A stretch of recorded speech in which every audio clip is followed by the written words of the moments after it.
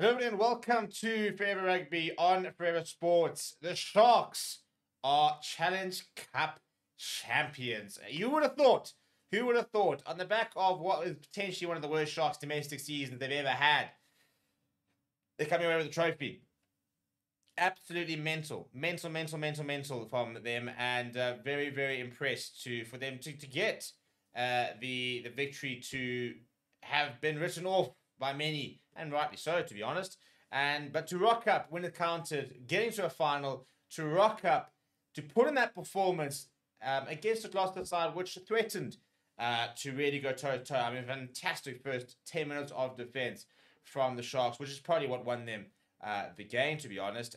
Probably even more so than the other aspects, like the scrum, for example, which I'll talk about, and some of the fantastic moments that they did have. But before we break the game down, please do smash a like on the video. Please do subscribe to the channel as well. 36 points to 22 is how it ended. 2 late tries from Gloucester, sort of making that scoreline look a little bit more respectable.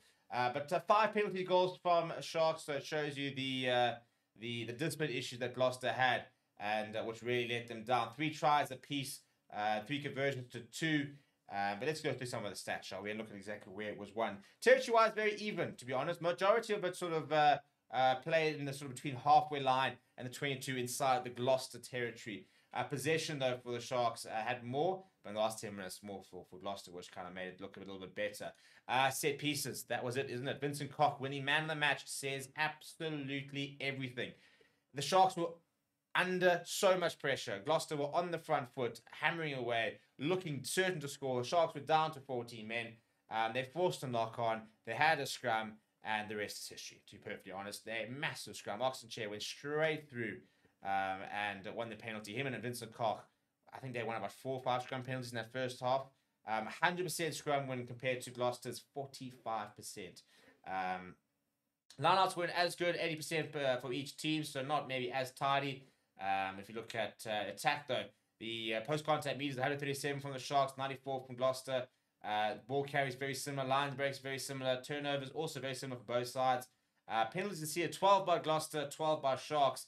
Gloucester didn't take points very early on. Maybe should have. Maybe that could have made a bit of a difference. The Sharks pretty much took whatever was on offer, as you do in a final. Tackle completion also pretty similar. So the stats, don't tell a massive story of a dominant side, but Sharks were clinical. That was the difference. They took every opportunity they could, which is what they didn't do in majority of the season, where they sometimes had good performances, but not capitalized, and sometimes they've had bad performances where they haven't been able to grind out a victory. And today, that pack was just superb. They bullied Gloucester at the end of the day, and I think that was it.